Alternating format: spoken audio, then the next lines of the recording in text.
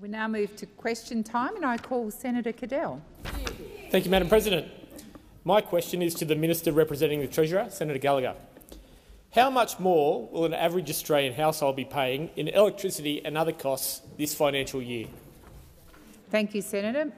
Minister. A lot less than you.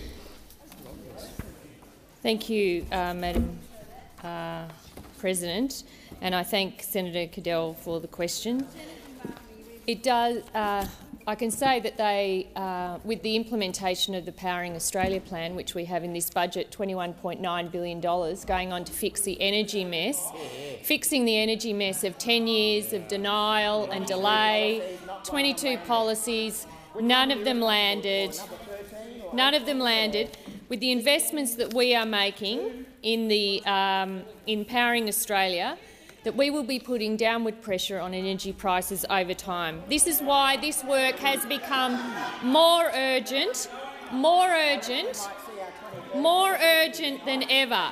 We need to put all of our effort into implementing these policies and making sure that we are fixing the grid, getting more renewable energies into the system so that we actually have a government that supports the energy transformation that is needed, that was denied the Australian people by the former government. And this challenge is the one that is perhaps most urgent in terms of our economy, in terms of cost of living pressures on households, on businesses. We understand that. Now, the budget has forecast increases in both gas and electricity, or expected increases in gas and electricity prices over the next year.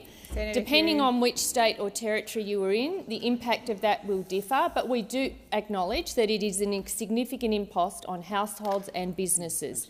In the ACT, for example, where we have 100% renewable energy, prices between 2021 and 2022 are going down. That is the reality, because renewable energy is the cheapest form of energy. We understand that, and that is exactly why we need to put more effort in cleaning up the energy mess that you guys left behind. Thank you, Minister. Your time has expired. Senator Cadell. Thank you, Madam President. I note the Minister's inability to say how much more average Australian household would be paying in electricity and other costs. I refer the Minister to NAB's Consumer Sentiment Survey, which says that by Christmas, consumers expect an increase of 33% for grocery costs, an increase of 52% in fuel costs and an increase of 31% in utilities costs. Minister, do these expectations reflect the reality of the price hikes Australians can expect? Thank you, Senator Cadell. Minister. Well, I'm sure those opposite are reading and understanding the inflation challenge that is alive and well across the Australian economy. Yes, we have an inflation problem that we are not seeking to exacerbate with this budget. The Reserve Bank is increasing interest rates in order to put downward pressure or to reduce inflation and get it back to within normal range. The government took the very responsible decision in this budget to make decisions that did not make the work of the Reserve Bank any harder. That is, the easiest thing to do would to say that we could spend some of the upgrades that we got in terms of revenue. That would be the easiest thing to do. But what we did was bank 99% of that and put where we did provide additional spending and putting it into services that did not increase the inflation problem in this country. Thank you, Senator Gallagher. Senator Cadell, second supplementary. Thank you, Madam President. With Australian households already hurting under Labor and their promise to cut electricity prices by $275 already broken, will the minister guarantee that they will at least keep their promise to deliver all of the legislated income tax for Australians earning more than $45,000? Or will Australians face being slugged with higher taxes as well as higher costs under Labor? Thank you, Senator Cadell.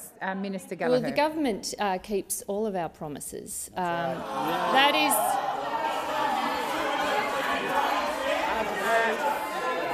Minister, resume your seat.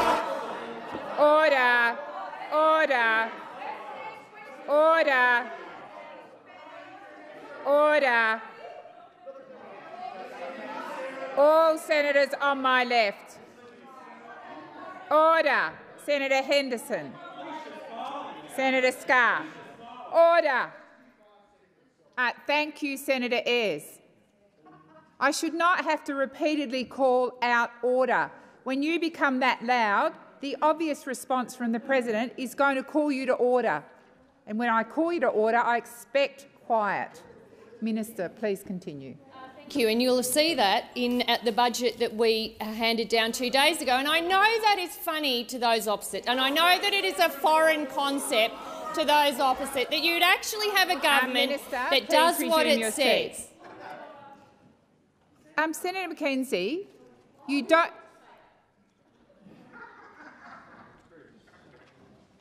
That was very disrespectful, Senator McKenzie. Senator McKenzie, thank you. Thank you, Madam President. Point of order. Yes. On relevance, and I don't know if it is because the Finance Minister didn't hear the question that Senator Cadell asked, but it was actually about broken promises. Thank you, Senator McKenzie. Order. The Minister has only just started her response. I've had to call the Senate to order twice because it's very hard to hear. I do believe she's being relevant, but I can assure you if she's not, I will draw her back to the question. Thank you, Senator McKenzie. Thank you, President. And I acknowledge that it is a foreign concept for those opposite, that you would actually, in government, do what you said you would do, deliver on your commitments you make, and that's what this budget does, on cheaper childcare, on cheaper medicine, on renewable energy, on delivering all of our commitments. You see them in the budget, ending the waste and rorts. We're doing that. Budget repair, we're doing that. Not adding to the inflation challenge, we're doing that. And we're still delivering on hospitals, on aged care, on NDIS, all of these areas that have been neglected for years. We are fixing it up, and this budget is a sign of our commitment to deliver on what we promised. Your time has expired. Senator White. My question is to the Minister for Finance and the Minister for Women, Senator Gallagher. Can the Minister please inform the Senate how women have been placed at the centre of the Albanese government's budget? Minister. Thank you, and I thank Senator White for the question and her long-standing interest in women's policy and gender equality. In fact, all of those that sit on these benches, the commitment around achieving gender equality in this country. After a decade of neglect by the previous government, our government is committed to putting gender equality at the core of our budget and unlocking valuing the talent, potential and contribution of women in Australia. We're investing $4.7 billion in cheaper childcare. This will make it cheaper and easier for 96% of families to access early childhood education, support workforce participation, especially by women. We're providing $531 million to expand the paid parental leave scheme up to 26 weeks, which is another one of these national schemes that Labor built and Labor is making even stronger. We're investing $1.7 billion to improve women's safety initiatives to support our ambition of a country free from gender-based violence in a generation. These measures form just part of our $7 billion investment in this budget to drive gender equality. These are our first steps, President. We will also deliver a national strategy to achieve gender equality within our first year of government to provide vision and direction about how we can achieve gender equality in Australia, and I look forward to working with all of my colleagues in doing that. We had a great event this morning, launching the Women's Budget Statement, which has, remember when that got cancelled by Minister Abbott, the Minister for Women? When that was cancelled, we put that back in place and we've made it a document of substance. And that is what we will continue to do, because this is a government that takes achieving gender equality seriously. Thank you, Minister. Senator White, first supplementary. Thank you for that fantastic answer, Minister. Can the Minister outline the government's commitment to reinstate gender-responsive budgeting? Minister. Thank you, and thank you, Senator White, for the question. Unlike the previous government, women are not an add-on in this budget, they are at its core. And decisions that the government makes, when we make them, are informed by gender analysis about how those decisions affect women.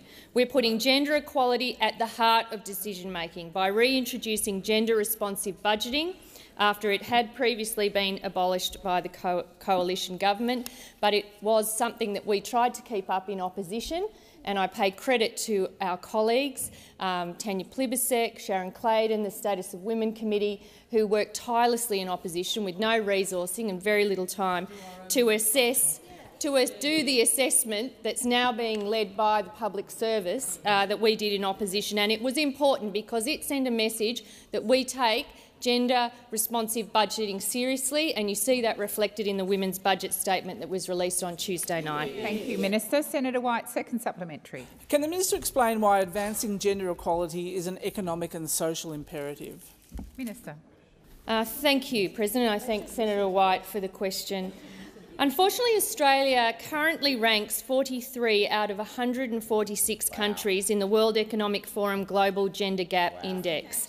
This is where we are today. Our gender pay gap stands at 14.1%. It's higher for First Nations women. It's not good enough, and we know that we cannot call ourselves a fair country while one half of the population is paid less, does more unpaid care and experiences higher rates of domestic, family and sexual violence. Driving gender equality isn't just good for women, it's also good economic policy. This was a resounding message from our Jobs and Skills Summit, where one of the first outcomes of that meeting was that women's economic equality must be treated as a key economic imperative, that it was crucial to the future of our economic prosperity that we deal with that way. And we've listened to that, and that's why I'm proud of this budget, which places women at the centre. Your time has expired. Senator Askew. Thank you. My question is also to the Minister for Women and the Minister representing the Minister for Health, Senator Gallagher. I note you just boasted in previous question about your support for women, but during the election, Labor matched the Coalition's commitment to subsidise the cost of assisted reproductive technology services for aspiring parents diagnosed with cancer or at risk of passing on a genetic condition. Yet this commitment has been shelved in the budget to achieve a savings benefit. Has the Albanese government broken their promise to aspiring parents in need of IVF support? Thank you, Senator Askew. Minister Gallagher. Thank you. Not at all, President. And I would say that the budget also includes, I think, almost $70 million from memory for women's health initiatives.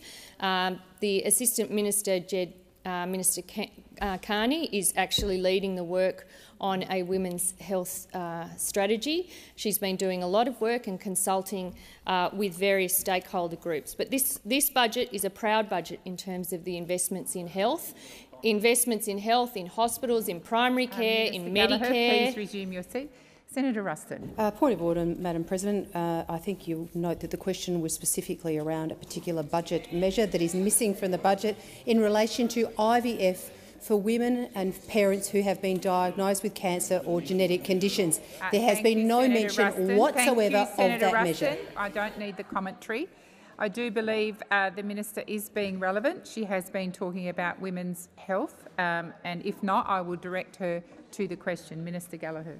I think it was about our commitment, and I answered the question right at the front, and I said no, we have not. I didn't agree with the proposition that was being put by Senator Askew, and I was going on to explain the investments that we are making in women's health and the work that is being done to actually put together a strategy around it, because we take this seriously. We understand that women's reproductive health is key to women's health overall, and that has obviously flow-on impacts into our economy and our community. So that is the point I'm making. I'm also making the point that we have a very positive investment in health, in dealing with some of the challenges, again, surprise, surprise, that we were left by a former government that had spent 9 years trying to dismantle Medicare and not invest in health measures. Resume your seat. You have a senator on her feet. Order.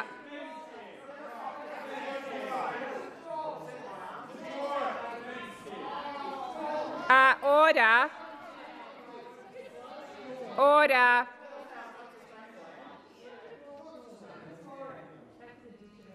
I've called the opposition to account 3 times. I called order. You had one of your senators' front benches on her feet. Senator Ruston. Thank you, President. Once again, on a matter of relevance, the question referred specifically to a budget measure in relation to people who have cancer or genetic conditions in relation to IVF. She has not answered that Senator question. Ruston, as you know, I can't direct the minister to answer the question in a way that might be your response, but I do believe, for the second time, that the minister is being directly relevant. Minister.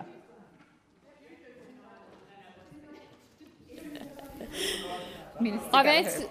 Well, are you having another question? Are you having another question? Because that wasn't the question. I have answered the question that was put. I've answered the question that was put to me straight up, and I'm now going on to explain the other positive measures in the budget, including measures around women's health. It's a positive budget for women. It's a positive budget for health. It's dealing with a decade of delay and. Minister, please resume your seat. Senator Ruston. Once again, on relevance, and I respect your decision here, President, but the minister has not answered the question despite saying that she has, and I would ask you to direct her to actually answer the question. In my opinion and my ruling, Senator. Well, President, if I may, before your ruling, I'd submit that if Senator Ruston had been paying attention, I think the minister had actually responded directly to that point, the specific policy point, in her first few sentences,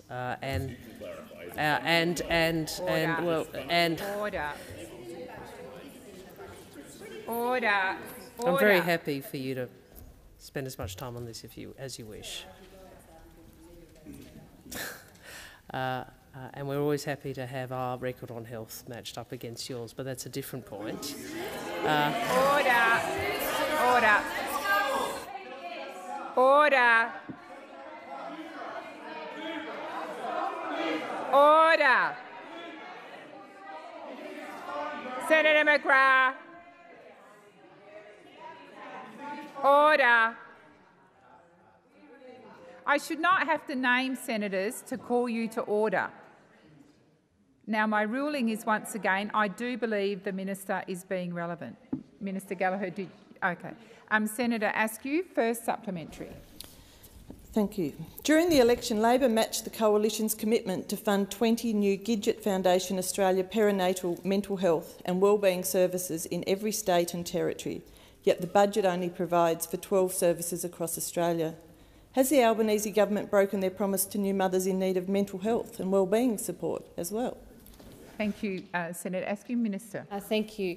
No, this budget delivers on the commitments that we made, and will. Well, it does. It does. Order. You're even accepting that it's in the budget. That it's in the budget, and they will be delivered. Okay. Well. Order. Is this like 20 questions in one? Sorry, President. It's just I get asked one question and then I get another 10 questions being given to me. But I would direct people. I would be directing people. Minister, please resume your seat. Order. Order. Order. Senator McGrath. Order. Order. I'm waiting for quiet. Senator Askew has asked a first supplementary, which the minister is endeavouring to answer. You may not like her answer, but at this point she is still being relevant, and it is not helpful for you, any of you, to be parroting across the chamber other numbers. If you have a question, speak to your side about getting on the list, but I'm requiring the minister to answer the question that's before her, and that is the answer. That's the question from Senator Askew. Please, Minister, continue. Thank you. And thank you, President, for your protection there. The government will be delivering. Oh, can I please answer it? The government will be delivering on our health commitments that we made in the election campaign. And if you look at budget paper 2, which goes through the measures, you will see page after page of investment in health, particularly in areas. Thank you, Minister. Your time has expired. Right. Senator Askew, second supplementary. So the Albanese government has shelved or cut 2 of your key women's health commitments from the election. Will you apologise to new mothers and aspiring parents in need of support for prioritising other spending areas over your commitments to them? Senator Wong. Senator Wong. Senator McGrath. Order. Order. Order. Order.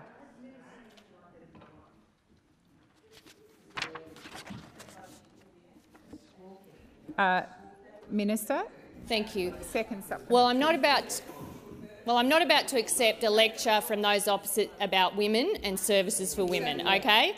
And if you look in this budget, it is a good budget for women. If you read budget paper 143, you will see budget paper 2, page 143, you will see that we have delivered on the commitments we've made, and indeed, surprise, surprise, we're going to also do some work on evaluation of initiatives to make sure that they are delivering the support to the communities that those programs are intended. And that is good, responsible budgeting. That is exactly the approach that I will take as Finance Minister. We deliver on things. We also evaluate to make sure that they are delivering the support and the programs that are intended by those measures. Thank you, Minister. Senator Allman-Payne. Thank you, President. My question is to the Minister representing the Minister for Education, Senator Watt. Private schools funding across the forward estimates will now be $1.7 billion more than the amount the previous government committed in their final budget. Does the Minister believe that throwing even more money at private schools at a time when public education is in dire need of support is a fair thing to do? Thank you, Senator Allman-Payne. Senator Watt. Thank you, President, and thank you, Senator Allman-Payne. I speak to you as a proud product of the state education system in Queensland, as is my wife, as are both of our children. But as I have often said in the past, I equally respect the right of families to choose the schooling environment that is appropriate for their families. For my family, the appropriate choice was a state school environment. For other families, it's a Catholic or independent school. So poor old Jared hasn't got over his prejudices about Senator GPS Watt, schools, it would helpful. appear, but some of us move on and grow in life, and some of us stay at about grade 6 level, like Senator Rennick. Senator Watt, I would ask you to withdraw that comment, please. Senator Watt, I'm asking you to withdraw. I withdraw. Thank you. Thanks. Please, is that the have you finished? But as I say, we respect the choice of families as to the appropriate schooling environment for their children, and that's why we're providing funding for both state and non-sector schooling environments. Some of the things that we have delivered in this budget, for instance, $270.8 million over 2 years for the School Upgrade Fund, $56.2 million for bursaries to attract more high achievers into teaching, $68.3 million to expand the High Achieving Teachers program, $27.6 million for other measures to tackle teacher shortages and better prepare student teachers for the classroom. 203. Senator Watt, please resume your seat. Senator Allman-Payne. Point of order on relevance. The question was directed to whether or not funding private schools at a higher level than public schools is fair. Thank you, Senator Allman-Payne, and I will remind Senator Watt of the question. Please continue, Senator Watt. Thank you, President. And just to provide a bit more further detail on funding for different sectors, in 2022, the Australian Government is providing $25 billion in recurrent school funding. The majority of the largest amount is to government schools, $9.94 billion. $8.64 billion for Catholic schools, $6.67 billion for independent schools. Now, I will check this, but my understanding is that the the increasing to non-state schooling in this year's budget is, I understand, and again I'll check this, is a result of the indexation model that already exists and has applied for some time. But I've run out of time. Thank you, Senator Watt. Your time has expired. Senator Allman-Payne, first supplementary. Thank you, President. As a proportion of total funding, private school funding is growing, according to the budget, and funding for public schools is shrinking. Does the minister accept that the government's budget has moved Australia even further away from reaching 100% of the minimum schooling resource standard for public schools? Thank you, Senator Allman-Payne. Minister Watt. Thank you, President. Senator Allman-Payne, as I was saying, one of the factors that influences the amount of funding that's provided to different schooling sectors in every budget is the indexation model. Another factor that influences it is the number of enrolments in particular sectors. We are in the process of beginning a new schools funding agreement with the states and territories, which will consider a wide range of matters, including the indexation of school funding. But I might point out that in electorates that are represented by the Greens, such as Brisbane, Griffith and Ryan, there are a substantial portion of families who choose a non-state schooling environment for their children. And we strongly support the rights and interests of public schools. And as I say, I've reflected that in my own personal decisions. But we also respect the need for some level of funding for private schooling as well. Thank you, Senator Watts. Senator Allman-Payne, second supplementary. Thank you, President. Is the minister aware that the King's School, a private school in New South Wales, plan to use funds to build their head teacher a private plunge pool? Is the minister also aware that there has been around a 45% increase in demountables from 2014 in 2020 in New South Wales public schools? Does the minister believe that it is fair that a Labor is giving even more money to private schools while the public system crumbles? Thank you, Senator Allman-Payne. Senator Watt. Thank you, President. I am aware of those reports involving, I think it was the King's School, and I think it is important for all independent schools to be accountable for the public funding that they receive and to make good decisions about how that funding is used. I don't think that taxpayers would expect public funding to be used for inappropriate purposes. They are intended to be used for what goes on in classrooms, and I'd certainly encourage all private schools to approach funding that way. There is no doubt that state schools in Australia need more public funding. They've needed it for at least the last 10 years that the last government was in power, and these are matters that we will consider further with the states and territories as we approach a new schools funding agreement. Thank you, Senator Watt. Senator Urquhart. Thank you, President. My question is to the Minister representing the Minister for the National Disability Insurance Scheme, Senator Farrell. Can the Minister outline to the Senate what the Albanese Labor government is doing to clean up the mess left by the Liberals and the Nationals to get the NDIS back on track? Minister Farrell. Thank you, President, and I thank Senator Urquhart for her question and her deep interest in this area of policy. The National Disability Insurance Scheme is a great Australian success story. It's a scheme that exists only because of a Labor government, and the NDIS is a scheme that will be protected by a Labor government. The NDIS is an essential investment that supports those people living with disabilities and their families. The NDIS provides support for over 500,000 Australians with significant and permanent disability. Despite this, the Liberal and the National Party, through active disinterest, left the NDIS to wither on the vine during their long 9 years of mismanagement and neglect of this position. They failed to do anything about cost increases, instead kicking the can down the road as they did with so many difficult issues. They shuffled 7 ministers through the portfolio over a decade and broke trust with the people with the disability sector.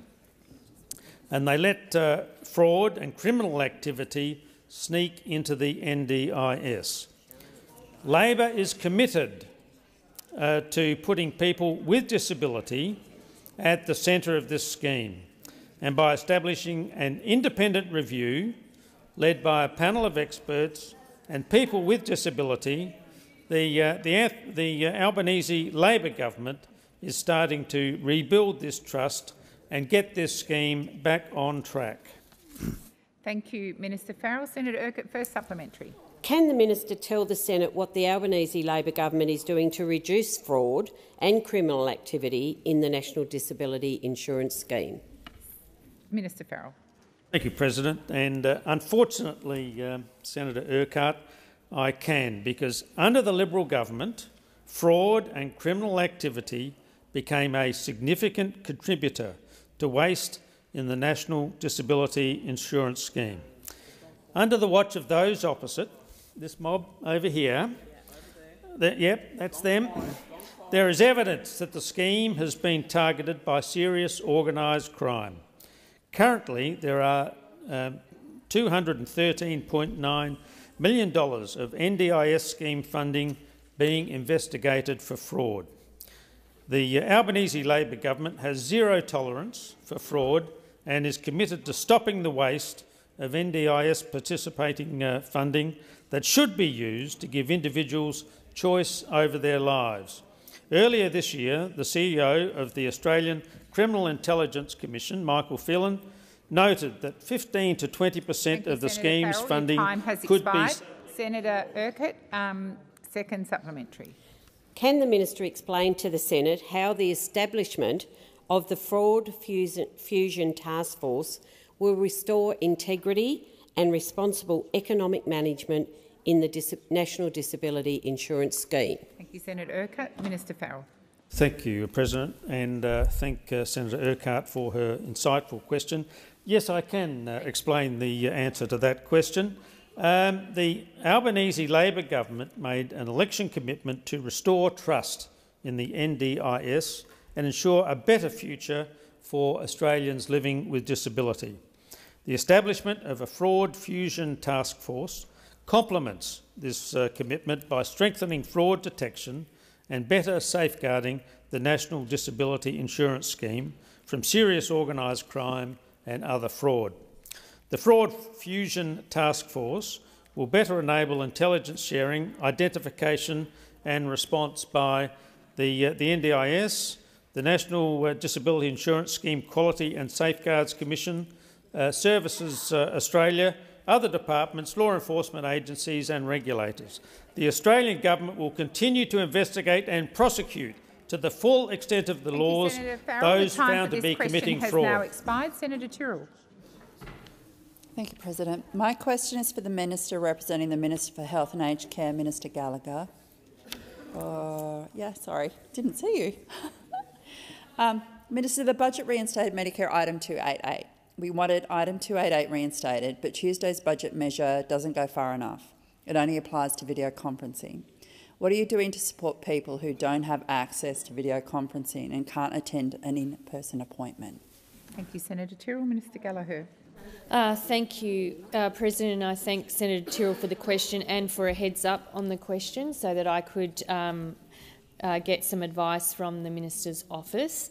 I understand that the Minister for Health, Minister Butler, has been engaging with the Jackie Lambie network on this matter and will continue to do so.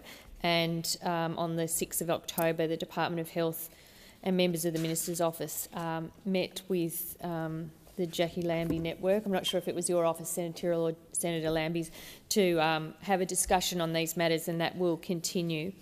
On the issue of telephone consults versus video conference, I think it's hard to remember because of how intense the last few years have been, but phone telehealth hasn't been an option that's been available prior to the response to COVID-19.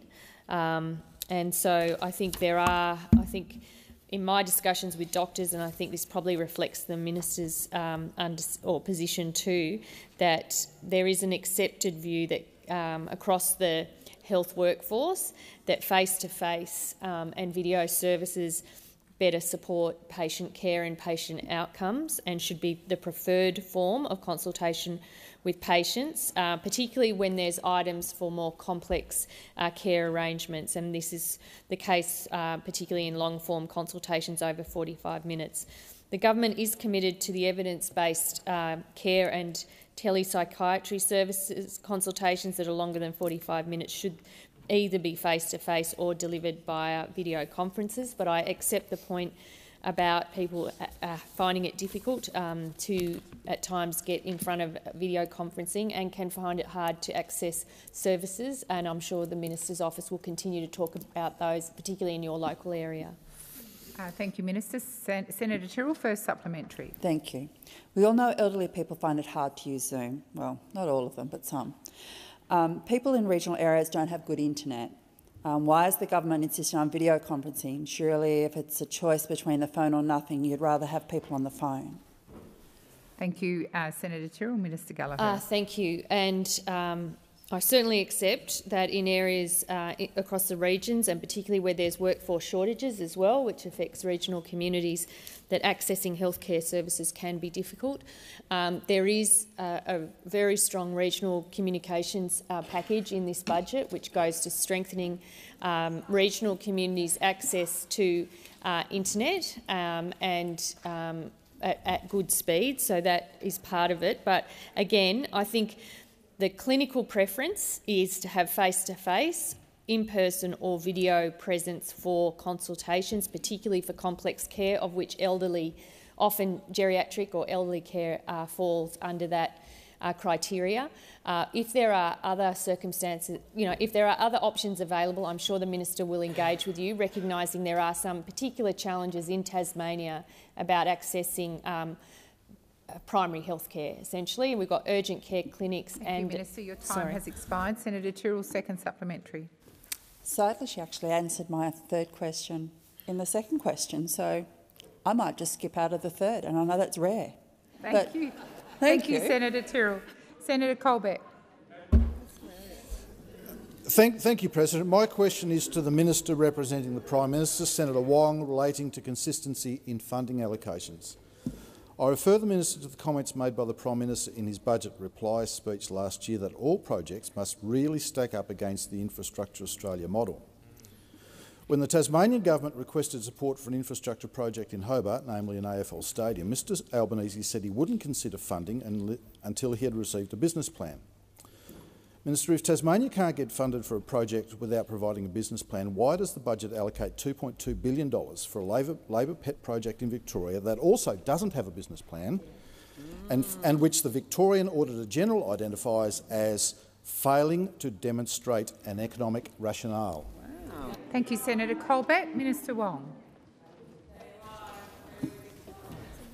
Thank you, President, and I thank Senator Colbeck for the question. And I am pleased to get a question about Tasmanian infrastructure because, of course, Senator might be aware that, in fact, the Prime Minister with the Premier of Tasmania and former Senator Guy Barnett, in fact, announced Marinus Link just this last week.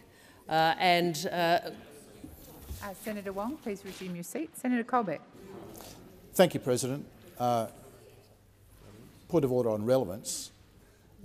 My question is about a Victorian infrastructure project that doesn't have a business plan and, quite frankly, doesn't stack up.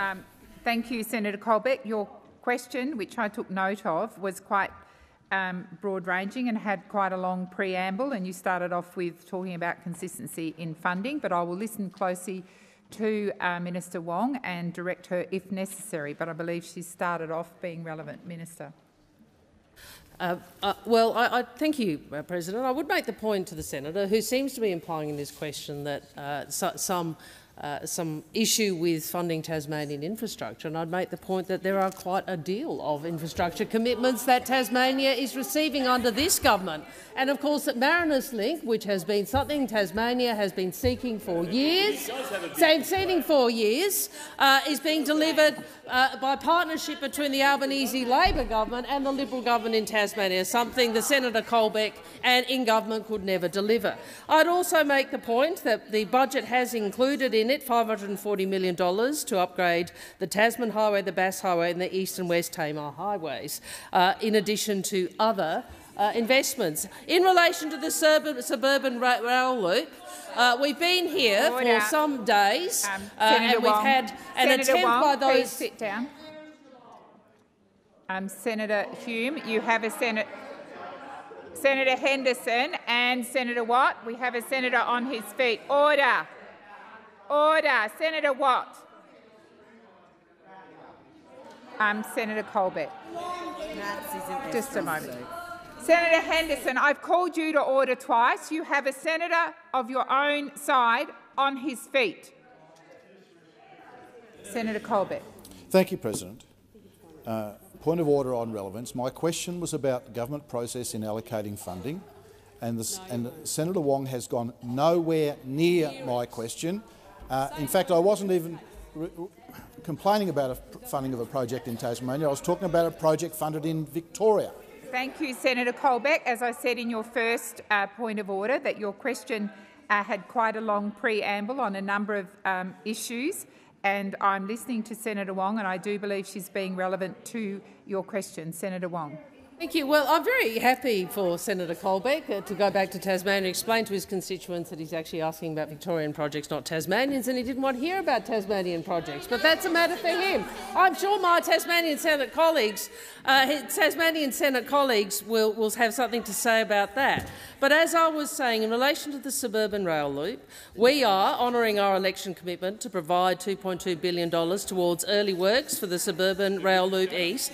The detailed business and investment case for suburban rail loop released by Victoria last year demonstrated a benefit-cost ratio of up to 1.7. So that's $1.70 for every dollar invested. Thank you, Minister Wong. Your time has expired. Senator Colbeck, our first supplementary.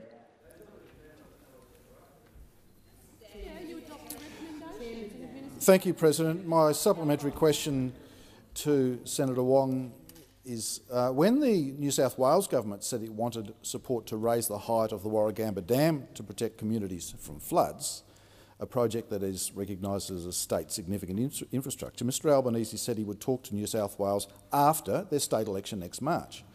Minister, why do the people of New South Wales have to wait for flood mitigation support until after the state election in 5 months, when the Victorian Labor Party can get $2.2 billion just 1 month before a state election? Thank you, Senator Colbeck. Minister Wong. Thank you. I might just finish, if I may, because I was asked about Infrastructure Australia. Suburban Rail Loop will still be subject to assessment by Infrastructure Australia. Under the National Land Transport Act, I'm advised that the project will also be subject to a rigorous assessment process between the Commonwealth and Victoria, and we will respect these processes like any responsible government. In relation to Warragamba Dam, I am advised that the government is open to discussing the dam raising project with the New South Wales government in more detail. There is no current proposal before the federal government with respect to co-funding the dam. But I will say this. We are not going to take a lecture about integrity in infrastructure from those opposite who use taxpayers' funds as if they were their own, election slush fund. And the Minister for colour-coded spreadsheets over there can shout all she likes, but everybody knows what happened on your watch. Your time has expired. Senator Davey. Point of order, Madam President.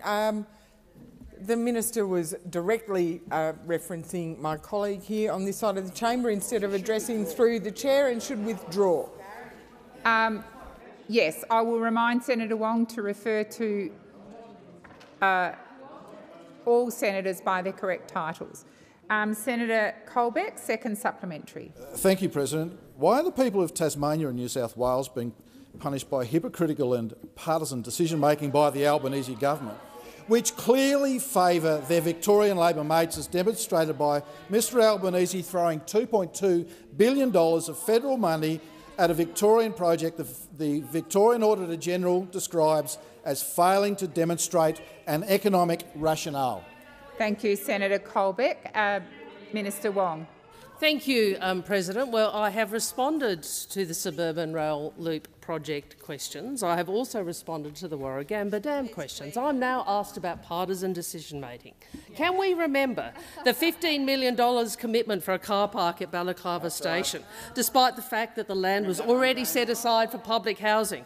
Can we remember $115,000 per space for a project in the Melbourne suburb of Berwick, which the Auditor-General found was nearly 3 times the benchmark price? Can we remember 11 projects worth $175 million with no assessment work? Minister Wong. Keep asking us about partisan infrastructure funding, because we are not going to forget what you did. Minister Wong. Senator Brockman. Madam President, a point of order on direct relevance. Clear rulings from previous presidents have stated that including the last president, but previous presidents of both persuasions have ruled that whilst passing glances at the opposition are acceptable, an answer which is now more than halfway through that has contained nothing but attacks on the opposition is irrelevant. Thank you, Senator Brockman. Order. Order. Order. Senators, seriously, all of you, on my left and my right. It took me a very long time to get the attention of Senator Wong, to ask her to sit down, because there was so much disorder in this chamber that it wasn't possible. Thank you, Senator McGrath. You are the biggest offender, and I would ask you to be quiet and respectful. Senator Colbeck's second supplementary was very broad and went to a hypocritical question about why something was favoured over another. It was not specific, and I believe that Senator Wong is being directly relevant. Thank you, Senator Wong. Thank you, President. And I acknowledge, I'm afraid I did not hear you, and had I heard, I would have responded more quickly. But I did see Senator Brockman and sit down. I have responded on the specific projects in question, but I would remind those opposite that their record when it comes to partisanship and poor process in infrastructure is well there for all Australians to see. Time. Thank you, Senator Wong. Senator Babet. Thank you, President. My question is for the Minister representing the Prime Minister, Minister Wong. Minister, the Australian Energy Market Operator released a report which concludes that the closure of the Little coal-fired power station will increase electricity prices even further next year. Now, Australian families are already struggling to pay their power bills, and they are reeling, Minister, from the news in the budget this week that power prices are set to increase by 56%. Now, given the experts are now revealing that the closure of coal-fired power stations increase people's power bills, will the government commit to keep the Little coal-fired power station open to give Australian families cost of living relief who are struggling right now, Minister? Thank you, Senator Babet. Minister Wong. Thank you, President, and thank you to the Senator for his question, Senator Babet for his question. And there is no doubt that the problems in the energy grid, and in particular the exiting of supply, which has occurred over the last 9 years, is one of the factors contributing to higher energy prices. One of the factors. And I know that Senator may have a different view about this, but it is very clear from advice from energy market operators, from advice from energy market suppliers, that the cheapest form of new energy is renewables. Now, I know those opposite in particular have such difficulty with that, and their difficulty with it has contributed to the mess and chaos that we see in energy markets in this country to date. And I know that the Senator is concerned, as we all are, by rising energy prices and the impact that has on family budgets. Senator Rennick. I'll take the interjection from the senator opposite, Senator Rennick, who just asserted renewables are more expensive, Senator and that falsehood. That is one of the reasons why energy markets are in such a mess. Under you, 4 gigawatts exited of dispatchable capacity exited the system, and you put 1 gigawatt in. Now, though anybody who understands basic supply and demand knows that if you reduce supply, there's going to be an effect on prices. So that is the case. So, Senator Babet, we may not agree on everything, but I do agree with you. This requires urgent attention. Order. We believe, on the basis of the advice that from the industry. So this is this. Oh. Please resume your seat, Senator Wong. This question is from Senator Babet. He is one of our crossbenchers. He gets very little opportunity to ask questions because it's on a shared basis, and I would ask all senators to give him the respect that he deserves, that his answer be heard in silence. Thank you, Senator Wong. Thank you. Now, Senator Babet, I know that one of the things people seek is a solution which may involve taxpayers putting in subsidies to keep open facilities which are not commercial. What is really required is a transformation of our electricity sector so we get more supply, put more supply into the system and transform the grid. Senator Babet, first supplementary. Thank you, President. Minister, the Prime Minister, when asked about surging power bills this week, said that we're in this position because of the external factors like the war in Ukraine.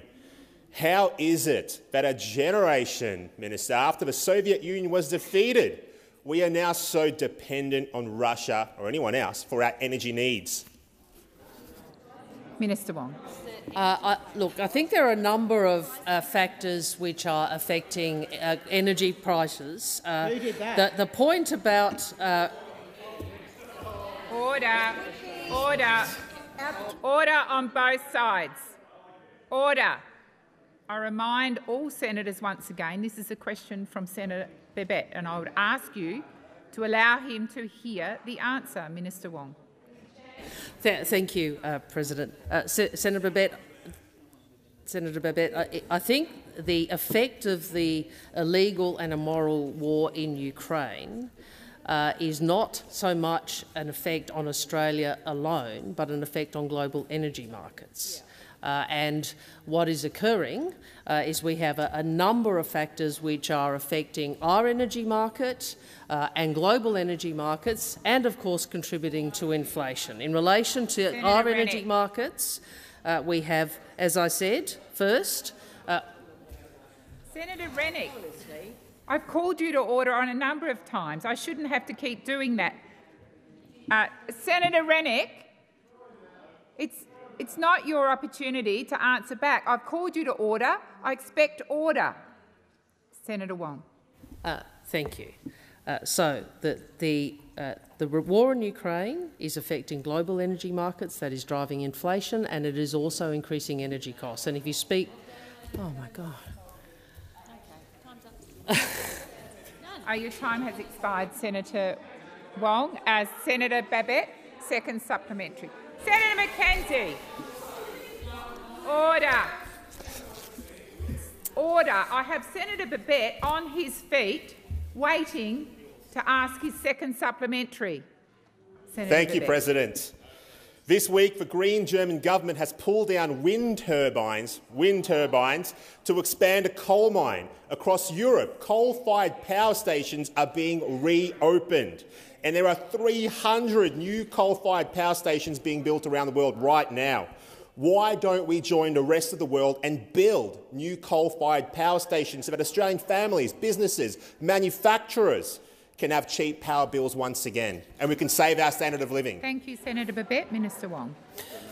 Thank you, President. Well, we share your desire that we to reduce energy prices. What I would say to you in relation to coal-fired power here in Australia is the market has not funded investment in new coal-fired power. The market has made a decision. So, look, I know that Senator Canavan wants taxpayers to fund it, but the market has chosen not to invest in more coal-fired power generation because the market has made an assessment that renewables are cheaper. In relation to Germany, I am well aware of what is occurring in Germany. It has been a part of our discussion both between the Foreign Minister and I, but also at the Foreign Ministers' meeting at the G20. Europe is doing the right thing, seeking to reduce reliance on Russian energy, and we support that.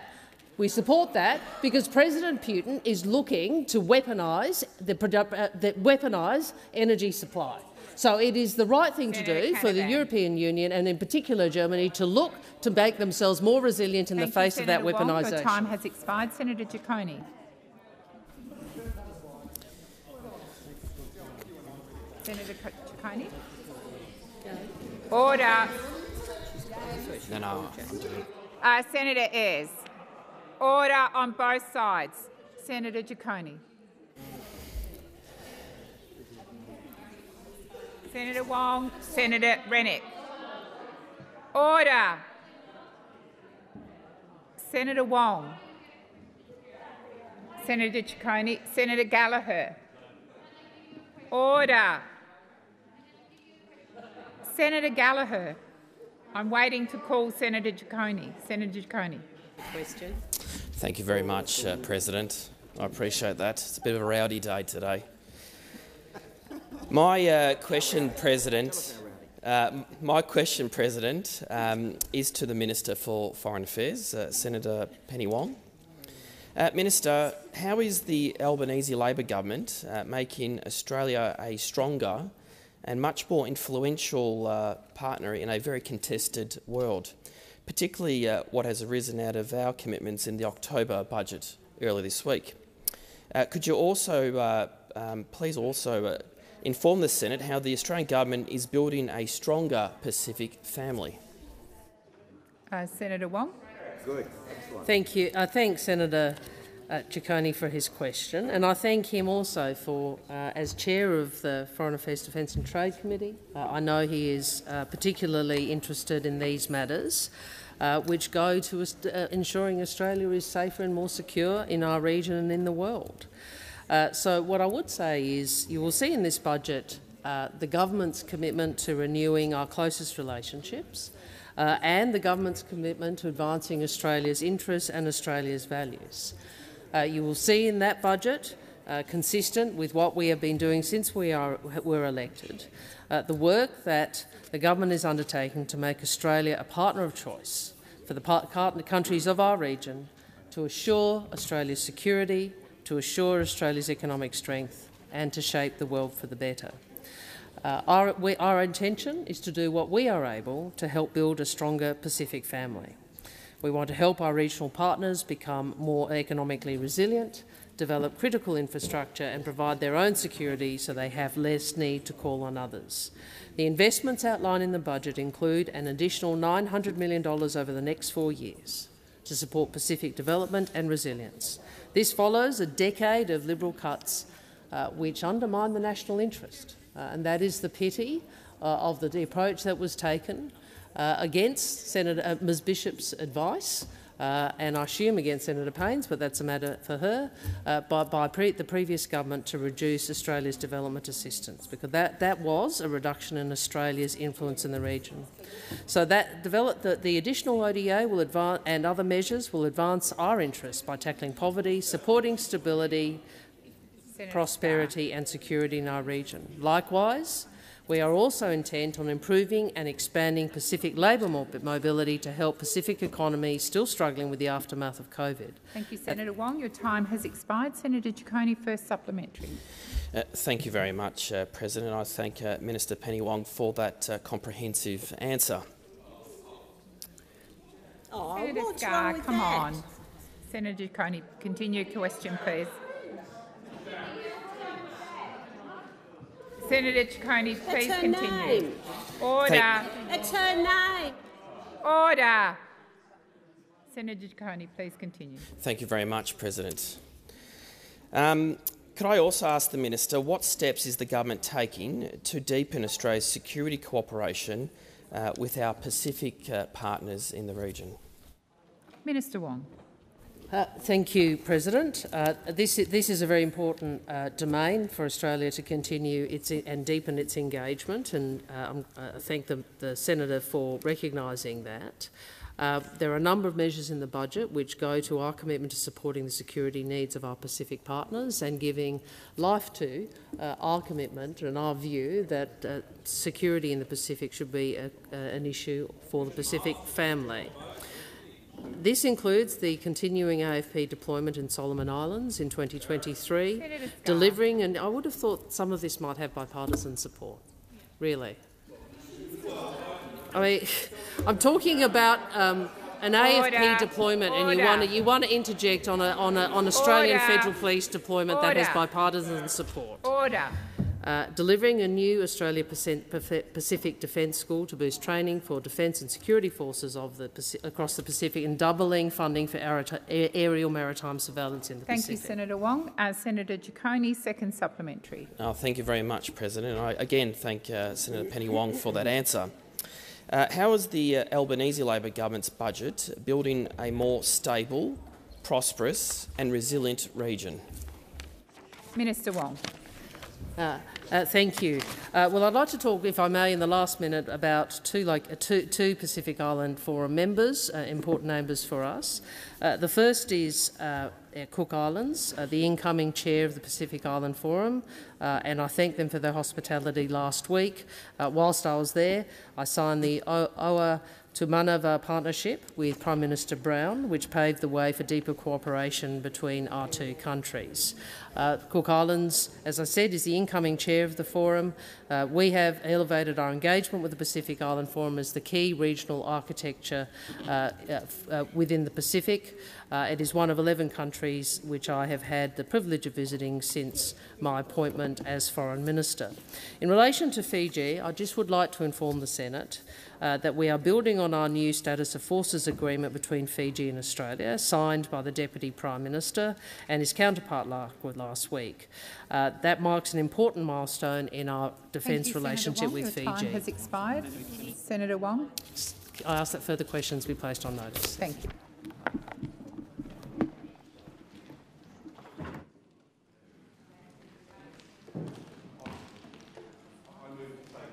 Of all answers to all questions from coalition senators. And I would like to start with talking about infrastructure and how Labor are gutting rural, regional and remote Australia. And it is terrible what they are doing, because what the Labor Party are doing, they've got a giant vacuum cleaner over rural, regional, remote Australia, and it's sucking all the money out of that and it's sending it to Marrickville, because that's where the money is going. I want to talk about some projects in Queensland, because we've got some Queensland Labor senators who think they know about regional Queensland. I want to talk about some projects. Let's talk about the dam in Etheridge Shire Council at Forsyth. The Charleston Dam, which I want to be renamed the Nolly-Niken Dam, by the way. $10 million of money went into this dam through the Building Better Regions Fund. $10 million. But according to Labor, this is a rort. That $10 million building that dam allowed the people of Forsyth and Georgetown to have drinkable water. But drinkable water. Because until then, in summer, what would happen is they'll get water out of the river that was dry and they'd be drinking sludge, because that's what Labor want regional, rural, remote Australians to drink. That is sludge, because that is what Labor give to regional Australians.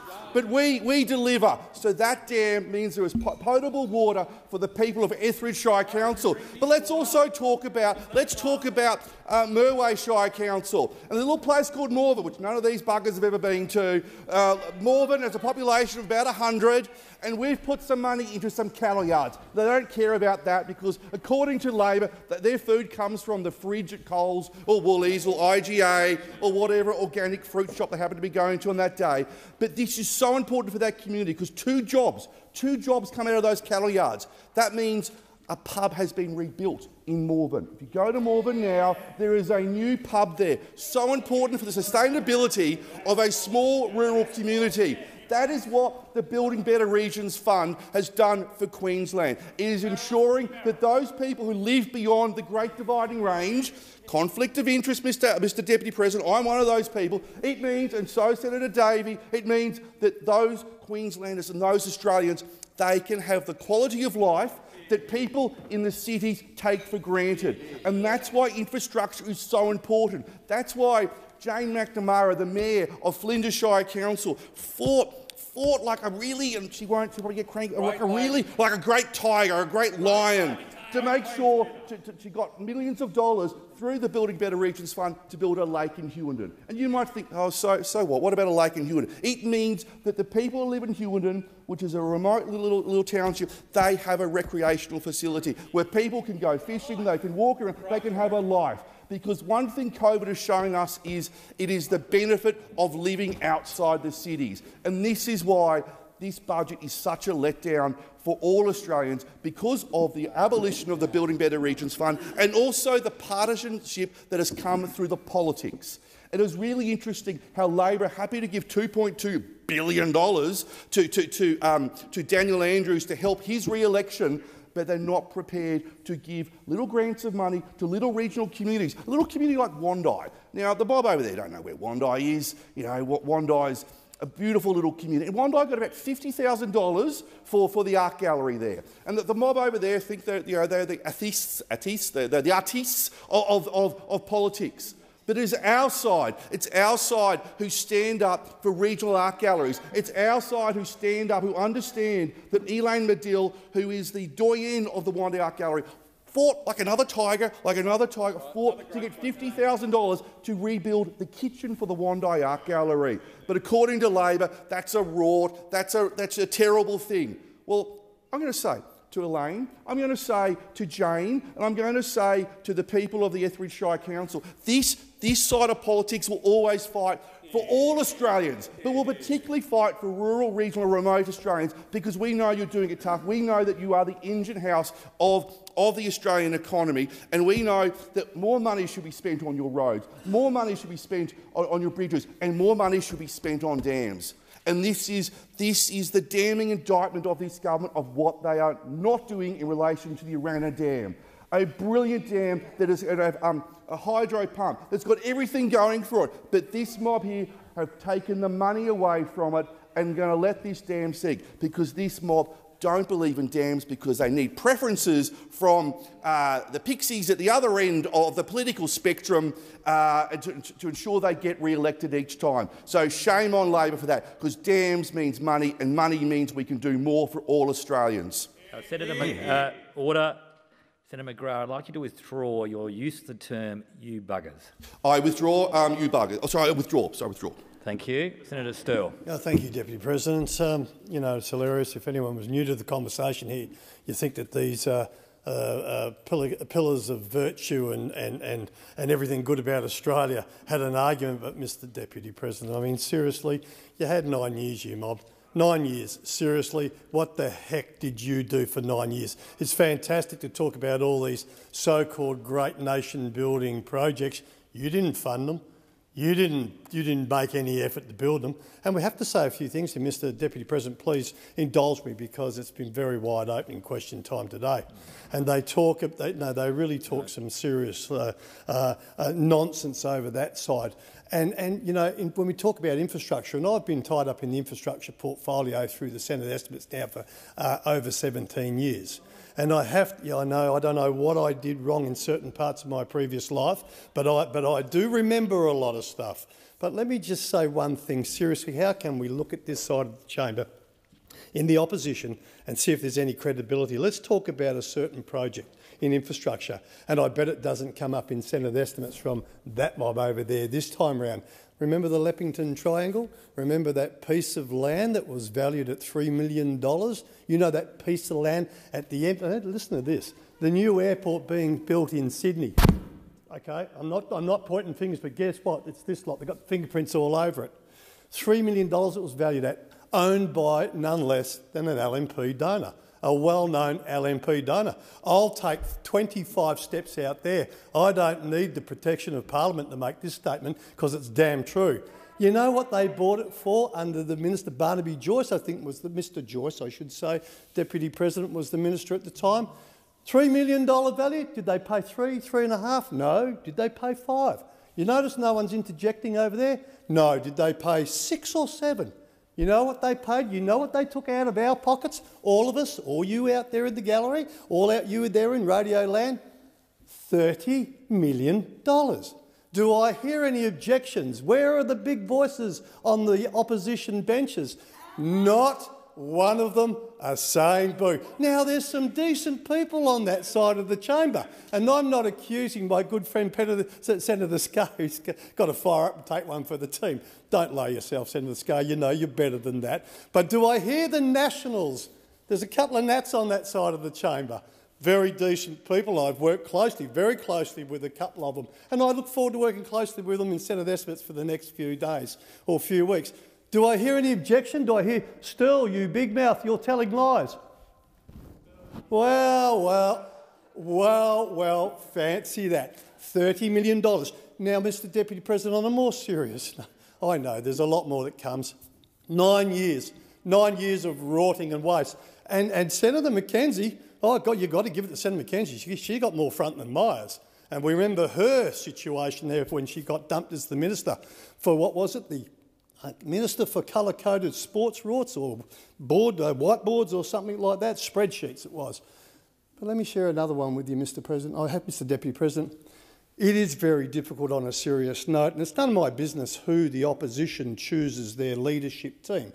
And thank goodness I don't get a vote in that madhouse.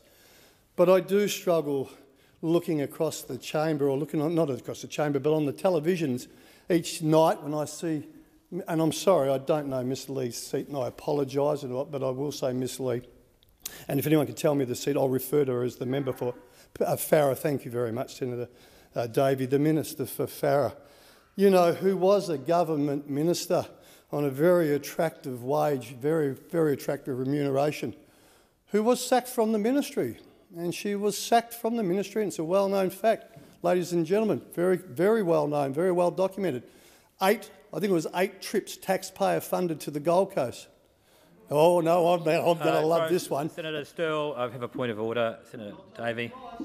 I think you'll find that she resigned from the ministry. The Shadow Minister for Industry and member for Farrer resigned from the ministry at the time. It's not a debating point, Senator Davey. It's a point of order. Senator Sterle, please, if you're going to talk about another member of the two chambers, please. Mr Deputy President, it's not gossip, it's not hearsay, it was well documented. The minister, all right, let's go with the minister resigned, okay, because she used her taxpayers' dollars for 8 trips to the Gold Coast to buy a unit on the Gold Coast from no less than, I'm led to believe, if my memory serves me right, now let me see, it might have been a friend of her husband's or partner's, it may have been, who was an LNP donor. Now, seriously, you attack us. You come in here and you throw barbs about credibility. 9 years. No wonder the Australian public do not have faith in politicians and the political system. Can you dare even think why I would be wrong? No, because that's the scene that was set on that side. Now, I can go on hour after hour about the rorts, the $650-odd million car park rorts. Senator Smith. Thank you very much, Mr Deputy President. 24 hours after the budget, Labor is waving the white flag. They have surrendered on the fight to combat inflation. They have surrendered on their promises to generate wage growth. They have surrendered on providing cost of living relief to Australian families. They have surrendered on low unemployment. They have surrendered on low unemployment because the budget papers show 150,000 job losses. 150,000 job losses over the forward estimates. And then the audacity for the Finance Minister to say at question time that the government keeps all of its promises. The government keeps all of its promises. Well, the promise to keep inflation under control, the promise to keep employment low, the promise to provide cost of living relief, gone, disappearing. Why is it that the Treasurer, Jim Chalmers, can spend much of his commentary before the budget, his commentary in his budget speech, his commentary following the budget delivery, talking about the need to combat inflation, but has not taken one hard decision, not one hard decision to combat the scourge of inflation that is now bearing down on Australian families. As the weeks and the months progress, Australian families are going to have to face the very, very real economic challenges that no decisions taken by this government in its first budget, perhaps better characterised as a mini-statement, perhaps better characterised as an economic statement, no hard decisions to combat inflation. My colleague, Senator Cadell, from New South Wales, drew attention, great place, I'm sure it is, second only to Western Australia. Senator Cadell, in his question today, talked about the National Australia Bank Consumer Sentiment Survey. Let me share with you what the Consumer Sentiment Survey says. It says higher consumer stress associated with the cost of living is now at its highest point since 2018. Consumer stress is now at its highest point since 2018. It says that cost of living pressures are resulting in consumers changing the way in which they spend. 61% of consumers surveyed are now switching to cheaper brands or shopping around for cheaper products. 54% of those surveyed said they were cancelling or cutting back on food delivery services, and 47% of survey respondents said they were cutting back on entertainment. But there's more. The survey says a growing number have also cancelled or cut back other subscriptions like newspapers, magazines, audiobooks. People are now cutting back streaming services and gym, sports and club memberships. That is where the rubber is hitting the road. That is where the rubber is hitting the road, and Australian families are now having to change their decisions because they are feeling the real impact of inflation. They know they must prepare for the worst, preparing for the worst because the government has failed to deliver on any real meaningful measure that will put downward pressure on inflation. And if there is a meaningful measure that the government can point to that is putting real downward pressure on inflation, then I invite them to nominate it. I invite them to nominate it. We've got Labor senators in the chamber now. I invite them to nominate it in their future contributions. So what does this mean for people's hip pocket? What does this mean for people's hip pocket? The consumer sentiment says consumers on average estimate, so this is consumers themselves, estimate that they will be paying around $239 in 3 months' time for groceries when they're currently paying $180. The Consumer Sentiment Survey says fuel, where they're currently paying $67 a week, is expected to climb to $102 in 3 months' time. And for utilities like gas and electricity and water, consumers estimate they are currently spending around $244 per month, and this is expected to rise by $320. People deserve a better plan from this Labor government. Senator Billick. Thank you, Deputy President. I rise too to take note of questions asked, and I'm going to start because it was a bit of a confusion from my perspective today about what some of their questions were really about. But I am going to start with the question from Senator Askew, who was asking about women's reproductive health and assisted reproductive technology. So it is true that we had to delay the commencement date of the assisted reproductive technology storage funding commitment, and it was delayed to the 1st of July 2023 because, and this is something that people really need to understand, because the measure cannot be delivered by the 1st of November 2022, the date originally announced by the former government. The delay will provide time to consult with the sector and develop the detailed administrative design of the measure. So we know with 9 years of incompetence from the former government, I'm in a bit of a pickle about what I really want to talk about here today because, you know, electricity prices were also brought up today, and although I did speak about them yesterday or the day before, you know, we've got these issues where the opposition come in and they act as though they had no responsibility for anything that happened in the past 9 years. And I know they were a pretty lazy government. I might know they were really good at announcements and they like power. They like power. I'm not talking about the electricity type of power they like. They like power for power's sake.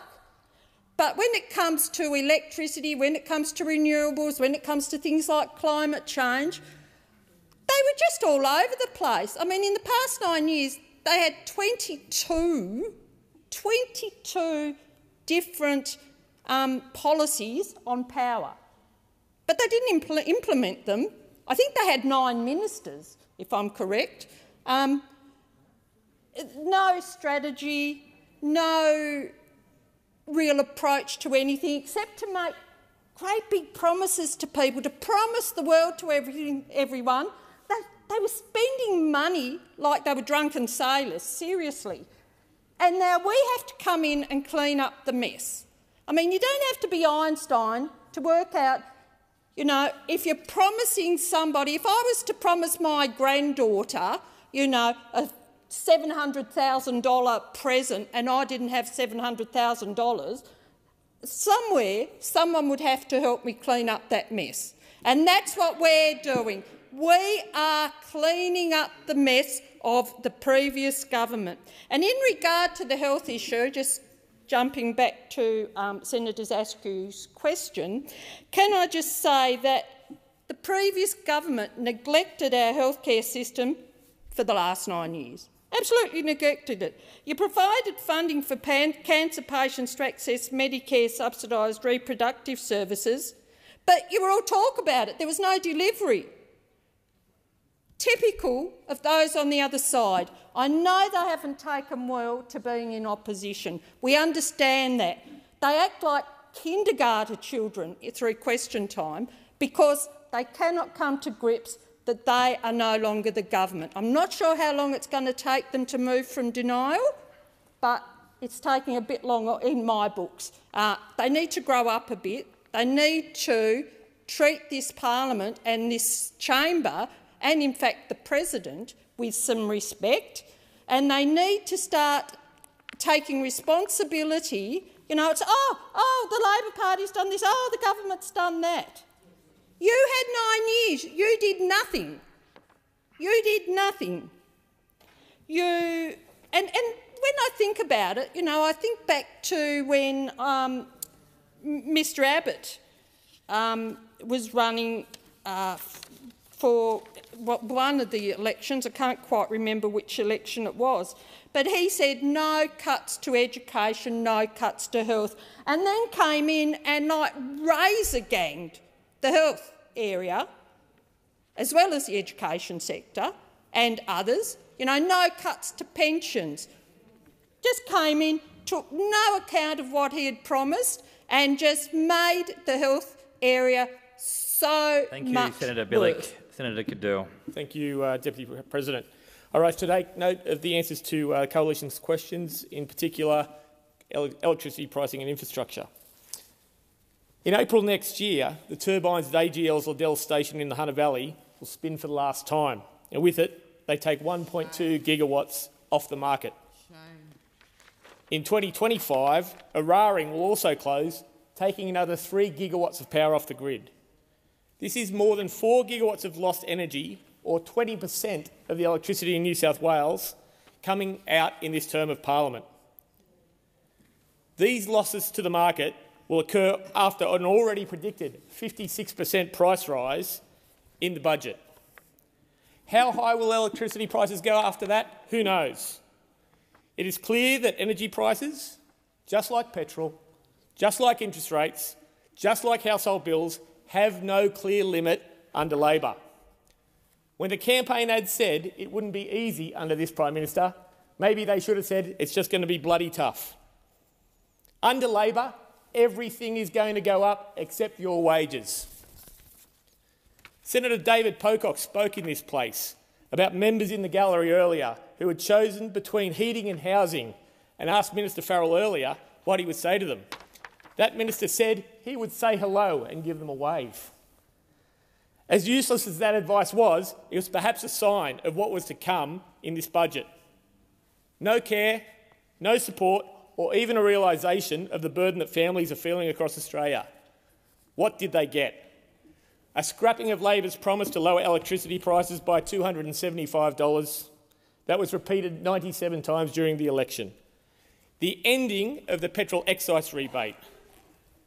And now, confirmation in the budget papers of massive rises in electricity prices over the coming years.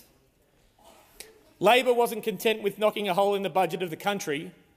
They were lining up mums and dads, our seniors, and putting a hole in their budget, Deputy President, Deputy President. In fact, to follow the lead of Minister Farrell, I might give you my own gratuitous advice to those in the gallery. 4, 8, 15, 16, 23, 42. You are more likely to win the lotto with those numbers on Saturday than get a proper answer from this government about the steps they will take to lower electricity prices. Minister Gallagher stated that renewables are the cheapest form of electricity. But the more renewables enter the market, the more expensive our electricity becomes. On an energy project I was working in the Hunter to build grey hydrogen made in an electrolyser would cost me $2.90 a kilo. Green hydrogen, $9.40 a kilo. How are they cheaper? Reviewing the budget papers, I read that the price of thermal coal is expected to drop by $438 a tonne now to $60 a tonne. If this is the case, how are prices meant to rise 50% over that same time? Deputy Speaker, to quote the Muppets from Sesame Street, one of those things is not like the other, one of those things just doesn't belong. We then move to infrastructure. This quote from the Prime Minister, Labor will make sure those investments really stack up, using the Infrastructure Australia model that I established as a minister. That was in his budget reply speech in March of this year. But just like the broken promise of $275 off bills, it seems Labor and the Prime Minister have broken another promise. We learnt that in the budget, those opposite are funding a suburban rail loop for the Andrews Labor government, a flagship commitment of the Andrews government. The Auditor-General's report into the business case concluded that this project was neither sufficient nor provided in a timely manner on 4 of the projects it reviewed. Mr Deputy President, I go to 3 of the dates in the Auditor's report. The high-level problems and benefits articulated in the SRL business case lack necessary and supporting evidence. A narrow set of options were considered and analysed both before and as part of the case, but they are not supported with comprehensive evidence, are not supported by detailed description or root causes of underlying drivers, and do not immediately point to the need for a transport-related intervention. If we were guilty of pork barrelling, this is a bacon box beyond belief. This is nothing more than buying votes for an unpopular Premier who locked people down, and the rail loop should be spent more money letting people get out of Victoria and live their lives. I'll put the... please give me a moment. I'll put the question. I put the question that the motion moved by Senator McGrath be agreed to. Those for the question say aye. Against, no. The ayes have it. Senator Allman-Payne. Thank you, Deputy President. I move to take note of the answers given by the Minister, representing the Minister for Education, regarding Labor's funding for private schools. Figures from March 2020 show that approximately 12% of classrooms in New South Wales public schools were in demountables. That represented a 45% increase in demountables in New South Wales public schools from 2014 to 2020. Governments consistently tell us that while demountables may not be ideal, they're not the demountables of yesteryear, and they actually offer decent amenities. Well, if demountables really aren't that bad, why not make them available to private schools instead of splashing ever-increasing amounts of public money into ever more grand private school buildings? Why is it that public schools are always the ones that have to scrape by on scraps while the private sector gets more and more public funding? Gledswood Hill Public School in Sydney, a relatively new school which opened its gates in 2020, by 2021 had 13 demountables taking over their open fields, leaving kids with nowhere to play. Nearby, Oran Park Public School had 27 demountable classrooms as of last year. Deputy President, school populations are exploding, but the government is chucking $70 billion over the next 4 years into the private system. Of course, the private education sector will tell us that capital funding and recurrent funding are separate streams. The reality is that that's complete rubbish. Every dollar of public money given to a private school by the government offsets the cost of teacher wages and other recurrent expenses directly related to educating students. It also frees up money that the private school would otherwise have to spend on educating students, allowing them to spend money on capital works. Yet, despite the huge amount of money that governments provide to private schools, both in general funding and as capital works grants, the average independent school has raised their fees by over 50% in the last decade, and some as much as 80%. So much for the idea that funding private schools relieves pressure on fee-paying parents. And so we see story after story of largesse from the richest private schools in Australia. Plunge pools for headmasters, trips to watch a rowing race in England, a 50-metre Olympic pool because their 25-metre one wasn't quite good enough for the water polo team. To be clear, I believe that Australian students deserve those sorts of amenities. I want to live in a country where school kids, no matter their parents' income, have access to pools, auditoriums, state-of-the-art theatres, technology and excursions. But when rich private schools, and I note that it is just the rich ones, many private schools do remain poor due to the decisions made by the Catholic and independent block grant authorities, when the rich private schools get public money while the public sector crumbles, that is a moral wrong. Private schools funding across the forward estimates, Deputy President, will now be $1.7 billion more than the amount the Morrison government committed in its final budget. As a proportion of total funding, private school funding is growing and funding for public schools is shrinking. The government's budget has moved Australia even further away from reaching 100% of the minimum schooling resource standard for public schools, something that was suggested by Gonski over a decade ago. A greater proportion of federal funding for schools is now going to private schools, and that is worse than the Morrison government. Over $70 billion for private schools over the next 4 years, compared to only $45 billion for public schools. Labor has clearly given up on fighting for a fair education system. At a time when our public schools are in dire need of adequate resourcing and upgrades and are experiencing teacher shortages, this is not only incredibly disappointing, it's disgraceful. Well, the Greens won't give up on our public school students and teachers, and we'll continue to fight for public money for our public schools. I put the question in relation to the motion moved by Senator Orman Payne. Those for the question say aye. Against, no. The ayes have it.